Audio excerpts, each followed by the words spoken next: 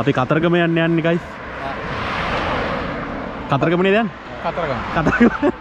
මේ බලහන් ගොමේ කහයිර නොදැන ගියොත් අතරමඟ දැන ගියොත් කතරගම. එහෙම වෙන්නේ. මාත්‍රාසාවල තමයි අපි ඉන්නේ. මන්ත්‍රාසාවල ඉන්නේ.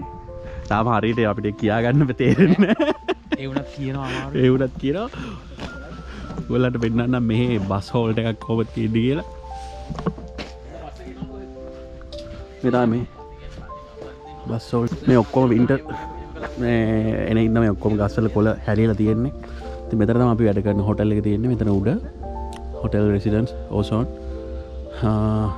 මේ left hand drive තමයි තියෙන්නේ. ඉතින් අපි අර පැත්තට යන්න නම් ඉන්න ඕනේ මේ පැත්තේ. මේ පැත්තට යන්න නම් ඉන්න ඕනේ අර පැත්තේ. මෙන්න මේ බස් හෝල්ට් එකේ මෙතන දාලා තිනවා. ඔකේ වගේ හරියට වෙලාවක් වැඩ නැහැ. ඔව්. 1:04ට තමයි බස් එක තියෙන්නේ. අපි බලමු 1:04ට බස් එක එයිද කියලා. දැන් වෙලාව කීයද? වෙලාව 1:03යි. 1:03යි. තව විනාඩියක් තියෙනවා බස් එකෙන්. බලමු ටයිම් එකට මෙයිද කියලා. බලමු ටයිම් එකට මෙයිද කියලා. ලංකාව වගේ දන්නේ නැහැ. ලංකාව වගේ. ඔන්න බස් එක එනවා.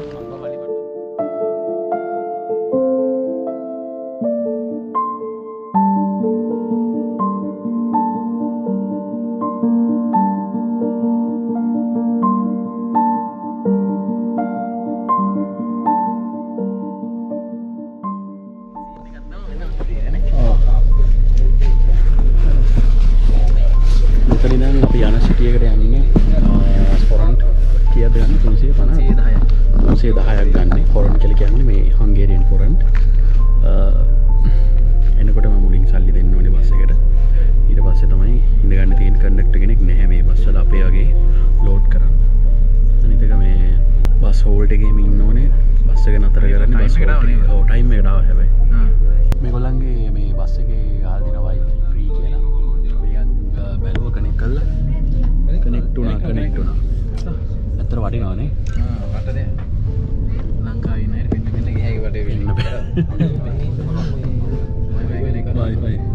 මේ ඔක්කොම ලොකු කැලෑවක් තියෙන දෙපැත්තෙන් වින්ට් එකේ ඉන්න මේ ඔක්කොම ගස්වල කොළ වැටිලා තියෙන්නේ.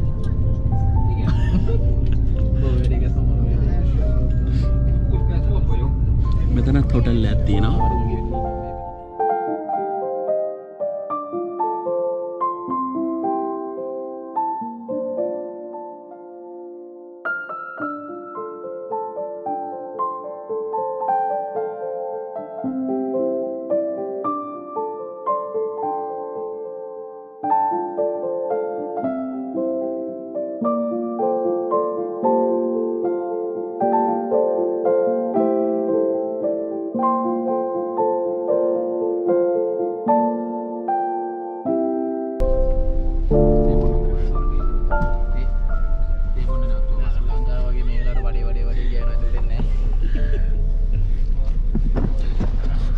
පබ්ලික් ට්‍රාන්ස්පෝර්ට් එකක් සාමාන්‍යයෙන් මේ අපි දන්නේ ලංකාවේ නම් කෑකෝ ගහනවා සද්දවත්ද දූවිලි මිනිස්සු පිරිලා.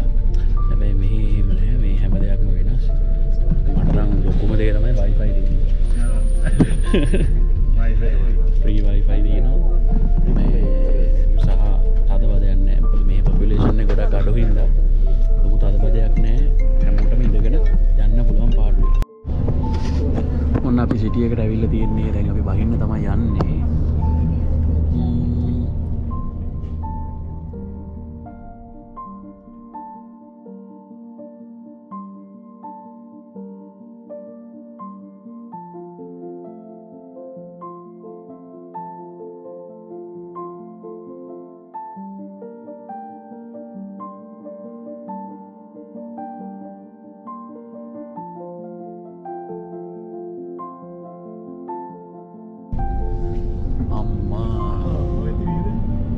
දෙයියෝ දැක්කා වගේ ලංකාවෙදී ඉර තිබ්බට බයිනවනේ ලංකාවේ ඉන්නකොට බයිනා මොනම් මගුලක්ද රස්නේ කියලා මෙහි ඉර නැතුව දුක් විඳිනවා. Thank you.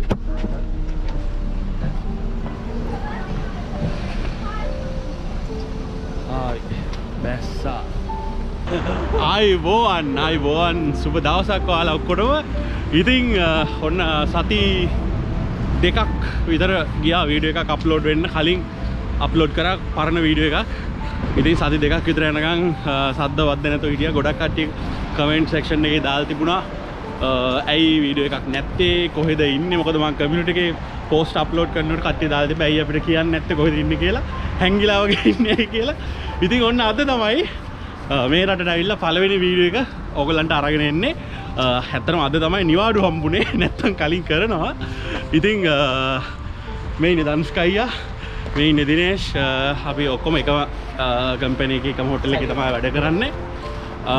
ඉතින් රට ගැන කිව්වොත් එහෙම මේ තමයි හංගේරියාව. ඔයගොල්ලන් ගොඩක් කට්ටිය අහලා තිබුණා කොහෙද රට කියලා. හංගේරියාව කියලා කියන්නේ මධ්‍යම යුරෝපයේ තියෙන රටක්. ගොඩබිම් වලින් වටවෙච්ච රටක්. මේකට මුහුදක් නැහැ. ඒක තමයි ලොකුම දුක. මේ නේද? හිතන වෙලාවට ලංකාවෙද්දි දුවන්න මුහුදවල් නැහැ. ඉතින් එතකොට කෝ දැන් අපේ දිලිනි කමින් සූන්. ඕගොල්ලන් කමෙන්ට් කරන්න. එයාට ඉක්මනට එන්න විශ් කරන්න. බොහෝ දුරට ඊළඟ වීඩියෝ එකේ ආ ඉඳී. දන්නේ නැහැ. බලමු අපි. ඉතින් මම දැන් ඇවිල්ලා සති දෙකක් අපි ඇවිල්ලා සති දෙකක් විතර වෙනවා. සති දෙක කියලා කියන්නේ ඉතින් තාම අපි මේ රට ගැන පොඩ තමයි දැනගන්නේ. අද තමයි ඇත්තට මේ සිටි එකට ආවෙත්. ෂෙඩ් එකක් තියෙනවා නේ. මම ඔයගලන්ට මේ පොඩි විස්තර ටිකක් කියන්නම් හංගේරියාව ගැන. ඇත්තට මේක යුරෝපා සංගමයේ සෙනගන් සමාජික රටක්. මේක සංවර්ධිත රටක් විදිහට තමයි හඳුන්වන්න පුළුවන් හංගේරියාව කියලා කියන්නේ. අපේ රට නම් තාම හැමදාම සංවර්ධනය වෙමින් පවතින රටක්නේ. හැබැයි හංගේරියාව සංවර්ධිත රටක්. ඉතින් මේකට රටවල් 7ක් මායිම් වෙලා තියෙනවා. මොනවද මේ රටවල් 7? එකක් තමයි උතුරු පැත්තෙන් ස්ලෝවේකියාව, ඊට පස්සේ ඊශාන පැත්තෙන් යුක්‍රේනය, ඊට පස්සේ නැගෙනහිර ඊට පස්සේ ගිනිකොන පැත්තෙන් රුමේනියාව, ඊට පස්සේ දකුණෙන් සර්බියාව, ඊට පස්සේ නිරිත පැත්තෙන් ක්‍රොේෂියාව, සර්බියාව තියෙනවා, බටහිරින් ඕස්ට්‍රියාව තියෙනවා. ඉතින් මේකේ සාමාන්‍යයෙන් වර්ග කිලෝමීටර් මේ රටේ වර්ග කිලෝමීටර් 93,30ක් තමයි වර්ග කිලෝමීටර් ගාන. මේකේ කැපිටල් එක තමයි බුඩාපෙස්ට් කියලා කියන්නේ. හැමෝම හංගේරියා කියන එකක් කියපු ගමන් දන්නේ බුඩාපෙස්ට් කියන සිටි එක. මොකද අපේ කොළඹ ජයවර්ධනපුර වගේ මෙහි කැපිටල් එක තමයි බුඩාපෙස්ට් කියලා කියන්නේ. ලොකු පොපියුලේෂන් එකක් නැහැ. 98%ක්ම ඉන්නේ හංගේරියන්ස්ලා. වැඩිපුරම ඉන්නේ. ඉතුරු 3.2% රුමේනියාවෙන් ඇවිල්ලා ඉන්නවා. ඉතුරු 1.8ක් ජර්මන් වලින් ඇවිල්ලා ඉන්නවා. අනිත් එක තමයි අනිත් රටවල් වලින් ඇවිල්ලා තියෙන්නේ. දැන් මේ හංගේරියාවේ ප්‍රධාන ආගම විදිහට මේගොල්ලන් ඔක්කොම ක්‍රිස්තියානි ආගම තමයි අදහන්නේ ගොඩක්ම. 895 දී වගේ තමයි මුල්ම ජනාවාස මේ රටේ පටන් අරගෙන තියෙනවා. 1541 දී මේ හංගේරියාව රට කොටස් 3කට බෙදිලා තියෙනවා. ඊට පස්සේ ආයේ 1983 දී ආයේ රට ස්ථාවර වෙලා ස්වාධීන රටක් බවට පත් වෙලා තියෙනවා. වර්තමානයේ ගත්තොත් ඒ 2021 2022 මානව සංවර්ධන දර්ශකයේ හංගේරියාව කියන රට ඉතාමත් ගොඩක් ඉහළ ශ්‍රේණිගත කිරීම් වල තියෙනවා සංවර්ධනයේ වෙච්ච රටක් විදිහට. මේගොල්ලන් වැඩිපුරම මෙහි ඉරිඟු වගා කරනවා. ඊට අමතරව ෆාම්ස් ගොඩක් කරනවා. ඌරෝ තමයි මේගොල්ලන් ගොඩක් හදන්නේ. මොකද මේගොල්ලන්ගේ හැම කෑම වේලකටම උදේට දවල්ට රැට ඌරු මස් නම් අනිවාර්යයි නේද? මස් කාලේ කොහෙද? වව් ලස්සන බල්ලෙක් ඉන්නා. මේගොල්ලන් අනිත් කාරණාව තමයි මේගොල්ලන් මාර විදියට පෙට්ස්ලට ආදරය කරනවා. ළමයි හදනටත් වැඩිය බල්ල තමයි හදන්නේ. එක විදිහේ බ්‍රීඩ්ස් ඉන්නවා මෙහි. ලිවින් කොස්ට් එක ගත්තොත් එහෙම සාමාන්‍යයෙන් ඇත්තටම ලංකාවට වැඩිය නම් හංගේරියාවල ලිවින් කොස්ට් එක ගොඩක් වැඩි. හැබැයි මේගොල්ලන්ගේ ඉන්කම් එක ලංකාවට වැඩිය ගොඩාක් ඉහළින් තමයි තියෙන්නේ. ඇල්කොහොල්, ලිකර්, ඊට අමතරව වාහන වල මිල, ඇල්කොහොල් සහ වාහන වල මිල ලංකාවට වැඩිය 150කටත් වඩා වැඩි අඩුයි. හරිද? අපේ කට්ටියට මෙහෙට ආවොත් එහෙම ඇති වෙන බොන්න පුළුවන්. වයින් එහෙම සාමාන්‍යයෙන් හැම ෂොප් එකකම වගේ වයින් තියෙනවා, ලිකර් තියෙනවා. වෙනින්ම ඒවට වයින් ෂොප්, ලිකර් ෂොප් එහෙම වෙනින්මත් තියෙනවා. හැබැයි ඕනම සුපර් මාකට් එකක මේවා තියෙනවා. iPhone වල මිල එහෙම ගත්තොත් එහෙම මම හිතන්නේ ෆෝන් මිලත් ටිකක් අඩුයි. පාර පැනලා කතා කරමු.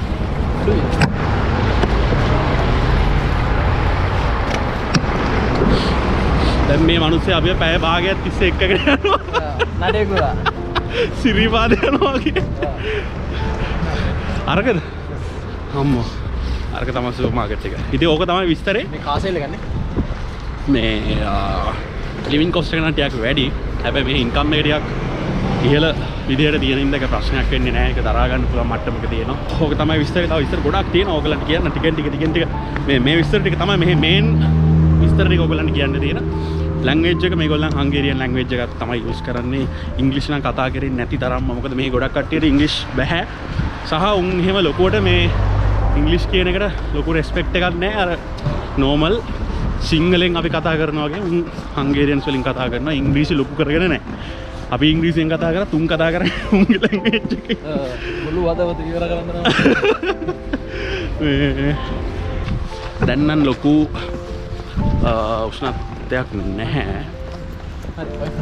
සාමාන්‍ය මේ දවස්වල යනවා 7ට 8ට 10ට වගේ යනවා සාමාන්‍ය. දෙක වෙනවා. දෙක වෙනවා අද හවසටද? අද හවසේදී දෙක වගේ වෙයි කියලා දෙනවා. බොහෝ දුරට මයිනස් පැත්තට යන්න. ඉතින් දෙසැම්බර් වින්ටර් සීසන් එකේදී වගේ තමයි මේ මයිනස් වලට යන්නේ. දැන් දිගටම ඔයගොල්ලන්ට හංගේරියන් වල හංගේරියාවල ඉඳන් බ්ලොග්ස් ගොඩක් බලා ගන්න පුළුවන්. මෙහි විස්තර ගොඩක් ඕගලන්ට අරගෙන එන්න. මෙහෙට එන්නේ කොහොමද, මම ආවේ කොහොමද, ඕගලන්ට තියෙන ඔපචුනිටිස් මොනවද, වේකන්සිස් මොනවද, හරියට මෙහෙට එනකොට හරි විදිහට දැනක් හොයාගන්නේ කොහොමද, මේ විස්තර ගොඩක් තියෙනවා. එකතු කරගෙන ඕගලන් එක ෂෙයා කරගන්න. ඒ නිසා දිගටම බ්ලොග්ස් ටික බලන්න. ඕගලන්ට දැනගන්න දේවල් තියෙනවා නම් අනිවාර්යෙන් කමෙන්ට් කරන්න මොනවද දැනගන්න ඕනි කියලා. ඒවත් අනිවාර්යෙන් ඉක්මනටම අරන් එන්න. වෙලාවක් නැහැ ලංකාවේ වගේ ඩේලි දවස් දෙකෙන් දෙකට වගේ බ්ලොග්ස් අරන් එන්න. හැබැයි පුළුවන් විදිහට හැම වෙලාවකම බ්ලොග්ස් ටිකක් අරන් එන්න බලන්න. ඉතින් අපි දැන් යනවා මෙතන ටෙස්කෝ එකට සුපර් මාකට් එකට. අපි ගිහිල්ලා බලමු සුපර් මාකට් එකේ මොනවද තියෙන්නේ, මිල ගණන් මොනවද, විස්තර. යා මේ ඇපල් කිලෝ එක 400යි. විදි තියෙනවා, ඩොඩන් තියෙනවා.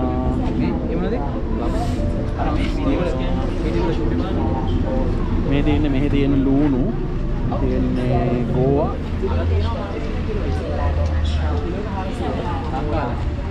දැන් මේ රට සම්පූර්ණයෙන්ම මේක මධ්‍යම යුරෝපයේ තියෙන රටක්. මේකට මුහුදක් නැත.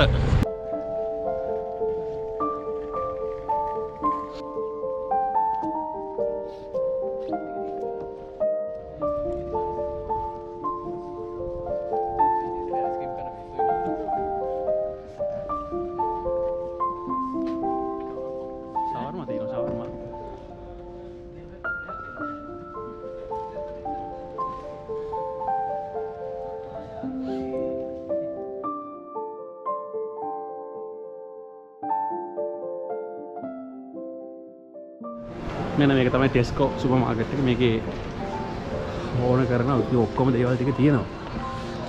ඩුබයි කරක් දාලා දෙන ඩුබයි මෝල් වගේ තමයි නේ. ඩුබයි මෝල් වගේ තමයි නේ මේ ඉන්නේ ඩුබයි වල. සීන් එක බෝ. ඉතලම ගෑනේ සල්ලි මාරු කරන්නේ නේද? ඔව් සල්ලි මාරු කර ගන්නවා.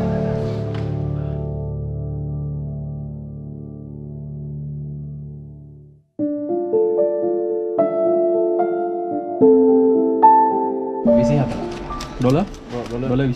ඔව් 24යි. මේකෙන් රේට් එක 390 ගන්න තමයි මේගොල්ලන් ෆොරෙන් වලට මාරු කරලා දෙන්නේ.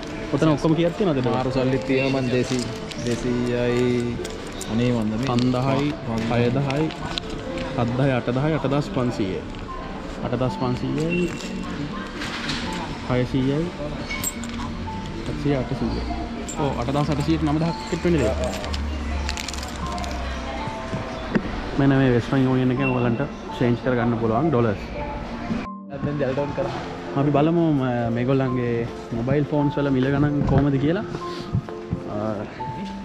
ඉතින් 13 Pro Max එක ඉතින් 4,64,996. 13 Pro Max 128 එක. 14 Pro Max 128 එක.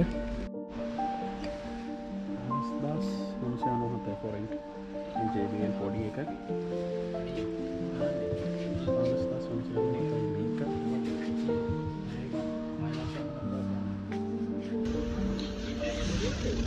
ෂා 5 ලීටර් ගන්නේ නේ. මේක නම් ලංකාවේ තියෙනවා.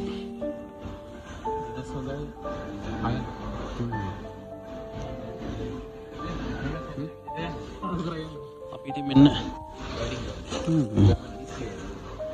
මේ ටික තමයි ගත්තේ. ඩිටර්ජන්ට් ගත්තා, පාන් ගත්තා, මේ වතුර බෝතල් පාට කරපු වතුර බෝතල් වයින් ගත්තා. මේ ඇවිල්ලා 2 ලීටර් බොටල් එක වයින් එකේ. මේ වයින් නම් පට්ටම අඩුයි. මේ වයින් එක කීයද? 600 ගානක්. මම ඔයගලන්ට වයින් චුට්ටක් පෙන්නන්න. අරන් මේ පැත්තට ඉක්මනට පෙන්නන්න. මේ බියර්ස් මේ පැත්තේ තියෙන්නේ. මේ ඔක්කොම වයින් වර්ග තියෙන්නේ. 699 ෆොරන්ට්. ඔයගලන් කන්වර්ට් කරලා බලන්න LKR වලට දාලා ෆොරන්ට් එකක්. මේ තියෙන්නේ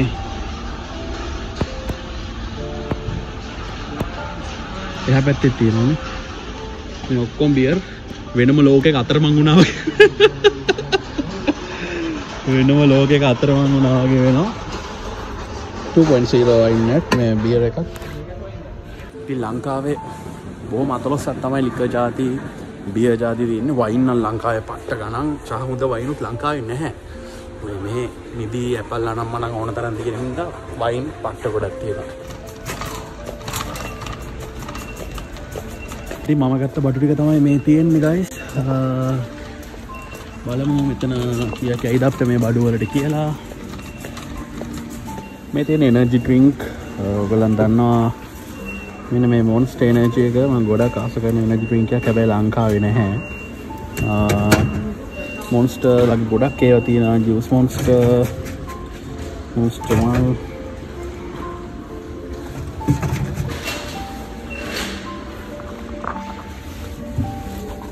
සීරෝ කෝක් එක තියෙනවා. ලෙමන්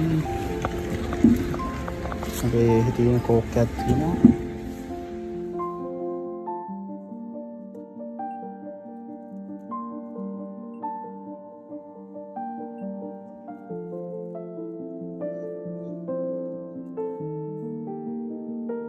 මගේ බඩු ටිකට කීයක් වුණා?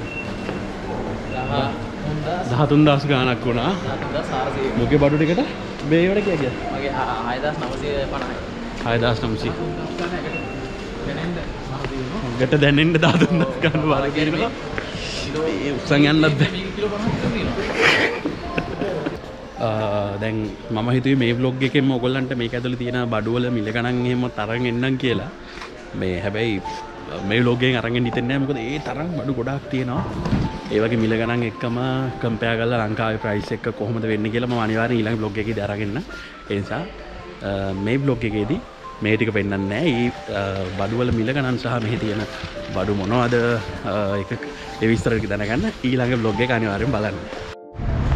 ඔන්න ළමයි මැක්ඩොනල්ඩ් එකක් තියෙනවා. දැන් තමයි හිතට ලේ ටිකක් එන්නේ. මේත් මැක්ඩොනල්ඩ් එකක් තියෙනවා. අපි බර්ගර් එකක් කන්නත් යන්න ඕනේ. ලංකාවේ පෝලිං වල තිබ්බට මේ තෙල් ගන්න පෝලිං වල තෙල් පෝලිං නැහැ. ෂෙඩ් එකක් කර තියෙන්නේ. එහෙම වෙන්නේ. මෙතන තියෙනවා ඉලෙක්ට්‍රික් කාර්ස් charge කරන්න පුළුවන් පොයින්ට් එකක් මේ තියෙන්නේ. ඉලෙක්ට්‍රික් කාර්ස් මෙහෙට ඉලෙක්ට්‍රික් කාර් වල මාර මේකක් තියෙනවා. මේ වැඩිපුරම යූස් කරන්නේ ඉලෙක්ට්‍රික් කාර්. ලංකාවේ යූස් කරන්නේ නැති ඒවා. ඔව්. ඔක්කොම මෙහෙ මම දැක්කම යූස් කරනවානේ. නෑනේ. දුම නැහැ. ජරාව නැහැ. තන කුණු දාලා නැහැ. ඩස්බින් තියෙනවා හැම තැනකම. ඒ ඩස්බින් වලට කට්ටිය කුණු දානවා. මගේ පේන්නේ වැඩිපුර කොළ ගස්තර කොළ. වැඩිපුරම කොළ පාට තමයි. ගස් තියෙනවා හැම තැනකම. ඉතින් අර වින්ටර් ඉන්න පොඩ්ඩක් ගස් වල කොළ හැලිලා අර මේ තිබ්බට මහා ලස්සනයි. සාමාන්‍යයෙන් අපි ලංකාවේ අපිට තියෙන සිටි එකක් අපි මොන විදිහටද මේන්ටේන් කරන්නේ. මෙහි තියෙන සිටි එකක් මේ මිනිස්සු මොන විදිහටද මේන්ටේන් කරන්නේ. මම අර හැමදාම එහි නම් කියනවා වගේ ඔයගොල්ලන්ට අපේ තින්කින් එක වෙනස් කර ගන්න ඕනේ. තින්කින් එක වෙනස් කරගත්තොත් අපේ රටත් මේ වගේ තත්යකට හදන්න පුළුවන්.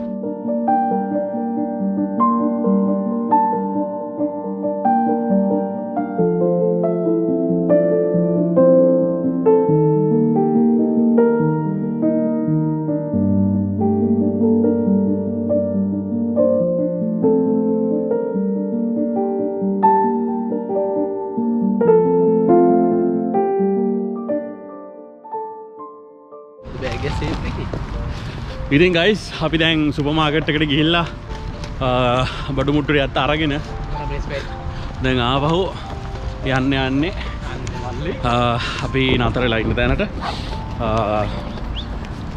බලු පැටියෙක් යනවානේ.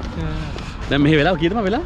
වෙලාව දැන් ඇවිල්ලා 3යි ගාන. 3:53 හරියට. හරියටම 4යි දැන් වෙලාව.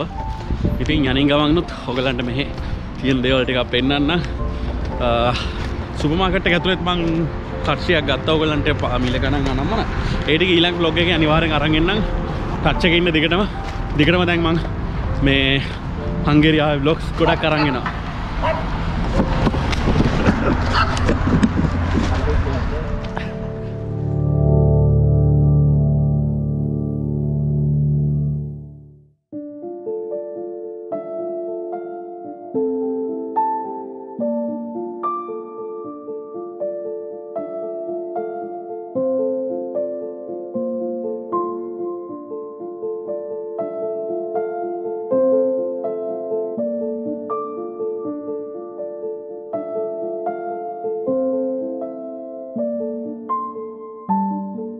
මේ තව සුපර් මාකට් එකක් තමයි තියෙන්නේ.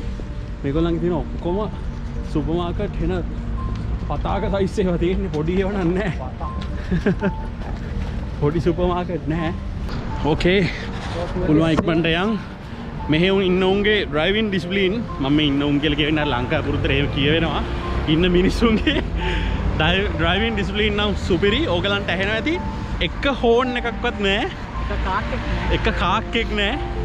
කිසිම හෝන් සද්දයක් නැහැ. ඉතින් ලංකාවේ කොළඹට ගියොත් එහෙම කොච්චර ශබ්දයේ දූෂණය වෙනවද? පරිසරයේ දූෂණය වෙනවද කියලා ඔයගලන්ට හිතා ගන්න පුළුවන්. මේ මිනිස්සු ළඟට අපි දැන් කලින් අර පාරේ විදන් යනකොට අපේ ළඟටම කාර් එකක් ආව පිටිපස්සෙන් අපි පාර මැද්ද ගියේ හෝන් එකක්වත් ගැහුවේ නැහැ. ඉතින් එතකොට අපිට ආයේ පාර මැද්දෙන් යන්න හිතෙන්නෙත් නැහැ. හෝන් ගන්නෙත් නැහනේ. මේ ඒ වගේ ඩිසිප්ලින් තියෙනවා ඉතින්. හැමතිස්සෙම ලංකාව මෙහෙමයි කියලා පහතර දානව නෙමෙයි. මේක අරන් ඇවිල්ලා තව ඩ්‍රයිව් කරන මිනිස්සෙක් මේක දැකලා හෝන් එක නුගායන එක තමයි ඇත්තටම බලාපොරොත්තු. ඉතින් දැන් ටිකක් හවස් වෙලා තියෙන්නේ. තියන් ඉක්මනට මොන හරි බඩට දාගන්න ඕනේ. ලංකාවේ ඉද්දි තිබ්බ ජරා පුරුදු ටික ඒ විදිහටම මෙහෙටත් ඇවිල්ලා තියෙනවා. අපි දැන් බර්ගර් එකක් කන්න තමයි යන්නේ guys. මෙතන ප්‍රයිස් තියෙනවානේ.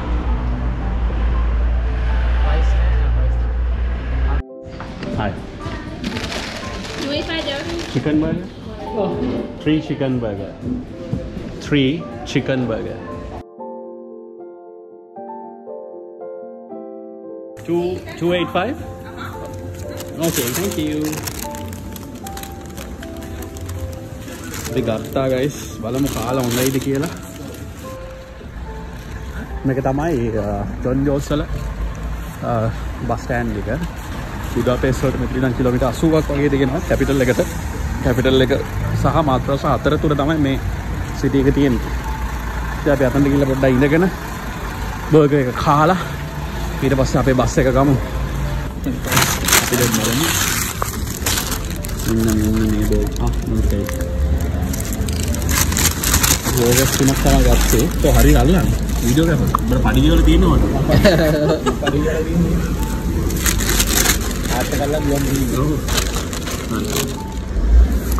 බලමු කාලා බර්ගර් එක මෙන්න මේ විදිහට තමයි බර්ගර් එක තියෙන්නේ. බලමු කාලා.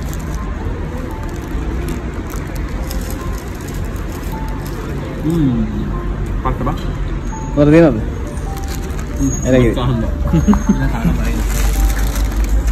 වයිද නුස්සයි. ඔලනේ. මොකද එනවා?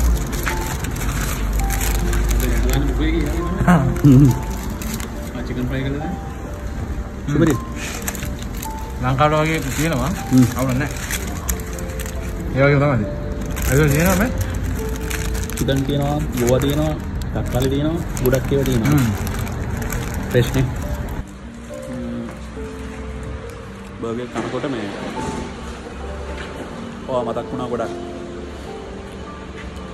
අපි දෙන්නම එකතු වෙලා මේ බර්ගර් පිස්සෝනේ සම්පූර්ණ බර්ගර් හැමදාම අනිවාර්යයෙන්ම ලංකාවේ හිටියොත් එහෙම අපි කොහෙට හරි ගිහිල්ලා අනිවාර්යෙන් බර්ගර් එකක් කනවා. ඉතින් මේ කනකොට ආව ගොඩක් මතක් වුණා. මොනවා කරන්නද? ඉක්මනට එන්න.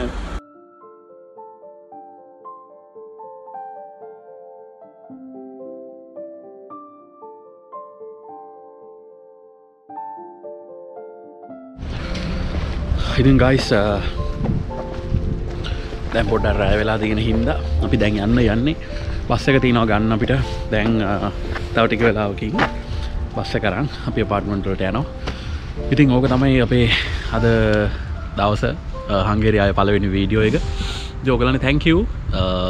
මගෙත් එක්ක දිගටම වීඩියෝ එකත් එක්ක හිටියට වීඩියෝ එක බැලුවට මං ගැන හෙව්වට අපි දෙන්න කොහෙද ඉන්නේ මොකද කරන්නේ ඇයි වීඩියෝස් නැත්තේ කියලා ඇහුවට ඉතින් ඉක්මනටම කච එනකම් මම බලාගෙන ඉන්නවා. වාහනේතෝ ගොඩාක් පාළුයි. මේ රට ගොඩක් වෙනස් රටක්. ඉස්සරහට ඔයගලන්ට විස්තර ගොඩක් අරන් එන්නම්. ඒ නිසා දිගටම වීඩියෝස් බලන්න. අනිවාර්යයෙන්ම channel එක subscribe කරන්න. ඔයගලන්ට මොන හරි අහන්න තියෙනවා නම් ඒ අහන්න තියෙන හැම දෙයක්ම පහල comment section එකෙන් දාන්න. එහෙනම් අලුත් brand new තවත් හංගේරියාවේ ලස්සන බලන වීඩියෝ එකක් එක්ක අපි ඉක්මනට හම්බ වෙමු. මුළු යුරෝපෙම ඇවිදිමු මගෙත් එක්ක. ගොඩක් plans තියෙනවා මේ අවුරුද්දේ. ඉතින් ඒ හැම plan එකක්ම ඉෂ්ට කරගන්න බලාගෙන ඉන්නවා. හීන තමයි අපි ජීවත් කරවන්නේ. ඒ හීනත් එක්ක ජීවත් වෙන එක හරි ලස්සන දෙයක්. හැබැයි හීන විදිහටම තියාගන්න එපා. හීන පුළුවන් තරම් රියැලිටි කරගන්න.